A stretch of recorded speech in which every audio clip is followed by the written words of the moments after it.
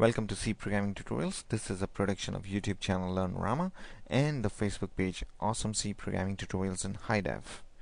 Please make sure to subscribe to the channel and become the fan of the Facebook page. Okay, in today's tutorial we are going to learn about how to create, how to store data in a file. In other words, how to create a simple database. What is a database? A database is simply it's simply the way it's simply a storage of information, an organized storage of information that you could basically manage and retrieve whenever you want. And most of the time it's actually permanent in the sense that it's not volatile. In other words, it doesn't need electrical power or any other kind of power to stay stay alive, or to basically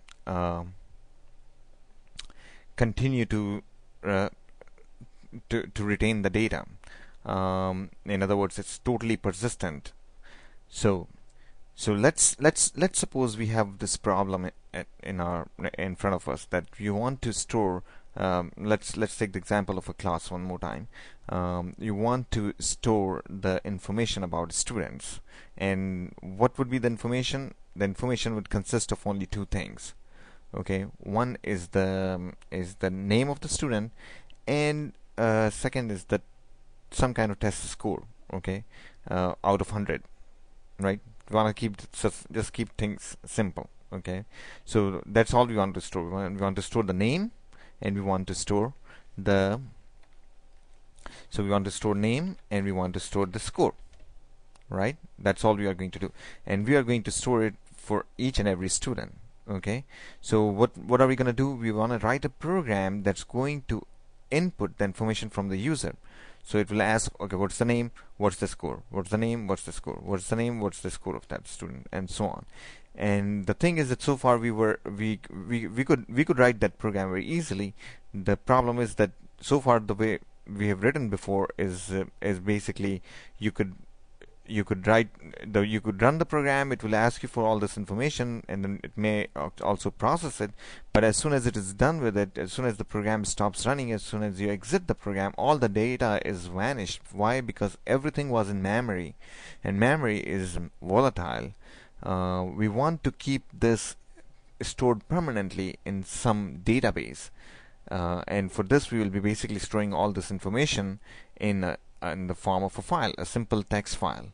So this will create a simple database of the information about each and every student. So let's get started. So if you think about it, we have to basically repeatedly get this information. What do we have to get? We have to get the name, and we have to get the score. Okay, so we have to do it repeatedly, so there has to be some kind of loop here, right? Now there are two ways of approaching it. One is that you ask the user upfront that how many students are there, and you loop for that many times. This way, you have a fixed. You could use for loop because you already know how many times you have to loop, because you asked in the beginning how many students are there. Okay, or more flexible way would be to basically keep entering the information for as long as the user wants. So you ask the name and score of one student, and then ask, are there any more?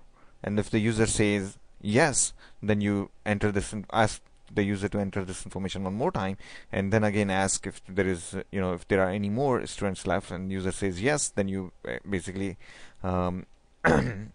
input the information one more time, and so on. Okay, so very simple. Either way, there will be loops involved. So in the first case, there will be for loop, because we already know how many times you have to loop. In the second case, we will have to use while loop, because we want to be doing it as long as, or doing it while the user keeps on saying yes, I have more data to input. Okay, so we will be using a while loop in this case. It's totally up to you, whatever you want to use. In either case, it's fine. Let's try to do it with the while loop. Okay, so what are we gonna do? We are gonna say while, and then in while you have to have some condition that we will have to figure out and let's say we will figure it out a little later. Okay, but what we have to do in the body of the while loop, in other words, what we have to continue to do in every time when we iterate through this loop, what is the thing that we have to do repeatedly? It's basically to input the student name and the test score of the student. So how do we do that? Simply we print out a message on the screen saying name, okay, and then we ask the user to enter the name, right? And we store that in a string, and the way to create a string is basically an array of characters, and we are assuming that there will be maximum of 20 characters in the name, and then we are leaving one character for the end of string character, and this will actually store this information inside this string name. And then we ask the user for the test score, okay, and we input that as a number into, I don't know, a score variable. And remember, since it's going to be an integer variable, we have to provide the address. See, scanf always needs an address here, so score will, being an integer, does not represent an address, the name of the variable score. It has to be, we have to explicitly provide the address by using the ampersand operator. Here we do not have to do it because name is an array. It's a string, but it's an array of characters which represents actually the address of this array. Integer score. Okay, now at this point we have the name, we have the score. Okay, what do we have to do next? Now, next thing we have to do is to store this information in the database, which will be our file abc.txt. Let's call it something better, database.txt. Okay, we'll store this information in the database, but let's not worry about that for now. Okay, let's see what we are going to do next. After this, we have to, what do we have to do after entering the information of about one student? We have to ask the user, do you have any more? Okay, are there any more students? Okay, very simple. And we want the user to say yes or no to that question, right?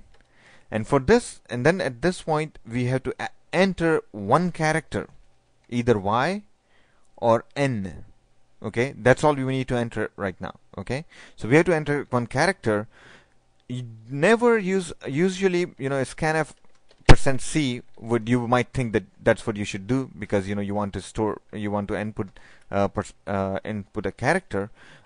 We do not use scanf to input the characters, and the reason is that scanf actually what it does is the inherent nature of scanf is basically you input something and then you press enter, and at this point the scanf knows that you are done with inputting. Now enter itself is a character. If you are only asking to enter one character, scanf is not an ideal function to use. Instead, you should use what is either getch or get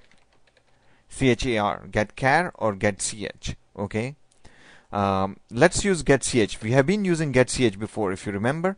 In every program we have this getch, which actually waits for user to input one character. And the reason we have been using it here is because we are not interested in the character that user entered. Here we are only interested in stopping the window to close basically, because otherwise the window will just, as soon as the program will end, the window is going to close, and we don't want this to happen. Okay, now what getch does is it returns the character. Okay, so let's say we call it answer, and answer would be a character. Actually it returns an integer, but integer has the character in it, so let's not worry about it. Assume that answer getch returns a character, so we are going to store this answer, whatever the user entered as character, inside answer. And I'm gonna stop here because I'm running out of time, and I'll continue it in the next video.